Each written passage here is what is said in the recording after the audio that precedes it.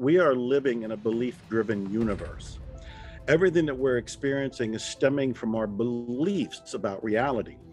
By far, we don't usually think about it. We don't usually know it because we take reality to be what it is. But reality is based on our perceptions, and our perceptions are our belief system. Our belief system is not so much in the conscious mind. We're not walking around thinking this is what I believe. It's in the subconscious/unconscious mind. It has a lot to do with our upbringing. We usually download the beliefs of our parents.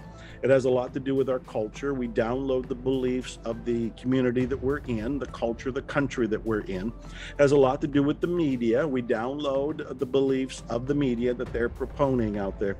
And what's going on is that we're downloading all this without any awareness, without any consciousness, because we're kids, we're growing up, and we're being programmed to survive.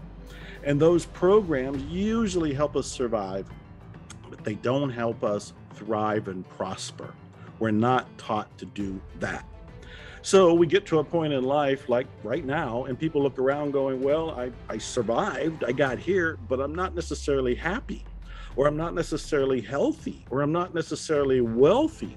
And they have all of these people they can point out and complain about and say it's the president, it's the political system, it's the government, it's the world crisis, it's the pandemic, it is. We can go on forever with agreed upon excuses. Oh boy, can we, yes. Yes, we can. And you could just go on social media and see that happening forever. It's infinite. It'll just keep going because the bickering attracts more bickering. And so all of this is coming from our belief system. And what Ho'oponopono is doing is helping us clear our beliefs. Those limiting beliefs, the negative beliefs, the old paradigms, the mindsets that aren't serving us. Ho'oponopono is designed to help go in and remove what they call data. The data is the programming. The data is the software of your mind. It got you here, but if you actually want to thrive and prosper and have love and whatever else that you're looking for in your life, we need to remove the beliefs that prevent it.